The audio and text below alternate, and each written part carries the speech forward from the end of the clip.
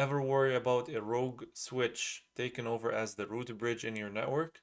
That's where Root Guard comes in.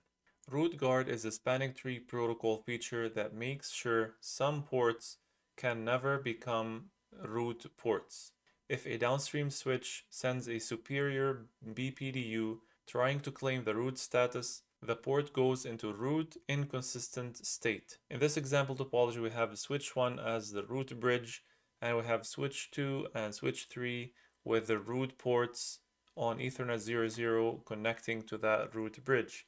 We place root guard on ports that are facing downstream switches that should never become root. For example, Ethernet 00 and 01 on switch 1. So if switch 2 or switch 3 try to send a superior or a better BPDU to switch 1 trying to claim the root bridge status, those ports on switch 1 with the root guard feature enabled will go into a root inconsistent state. So root guard will block these ports, keeping switch 1 as the root bridge.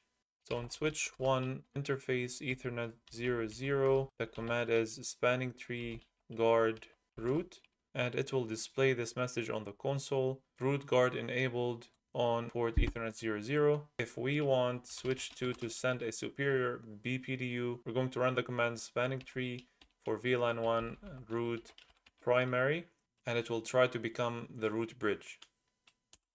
And if we go back to switch 1, we can see this console message. The spanning tree root guard block received a superior BPDU from switch 2, root guard blocking port Ethernet 00 on VLAN 1. And if we run the command show spanning tree for VLAN 1, we can see Ethernet 00 and 01 are now in the blocking state, and it says root inconsistent.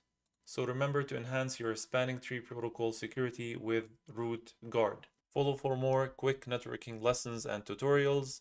Thank you for watching, and I'll see you in the next one.